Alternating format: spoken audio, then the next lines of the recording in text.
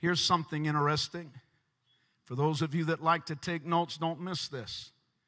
In the country in which we live, we have one of the longest average lifespans of any country on the face of the globe. And that happens to be currently 75 years in length. In this country, the average person now lives 75 years. The average person in the world, less than 60. But based on the longest average in our country, if you're 20 years old, you have 660 months left. If you're 30 years old, you have 540 months left. If you're 40 years old, you have 420 months left.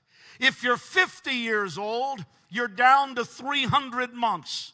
If you're 60 years old, you have 180 months left. If you're 70 years old, you're down to a handful of 60 months. If you're 80 years old or older, I'm going to stop here lest the service becomes suicidal.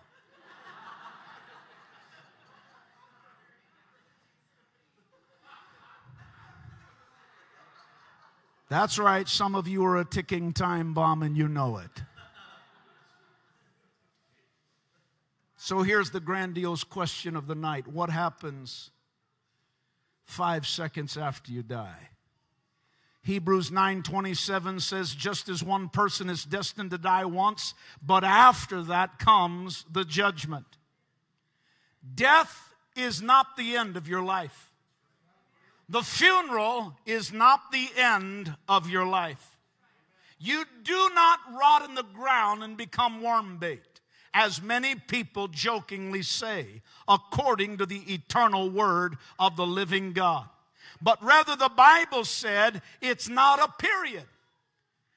When you write a sentence, the end of the sentence, you put a period. Death is not a period at the end of your life. Death is not an exclamation point at your funeral. Death is a comma between life temporary and life eternal.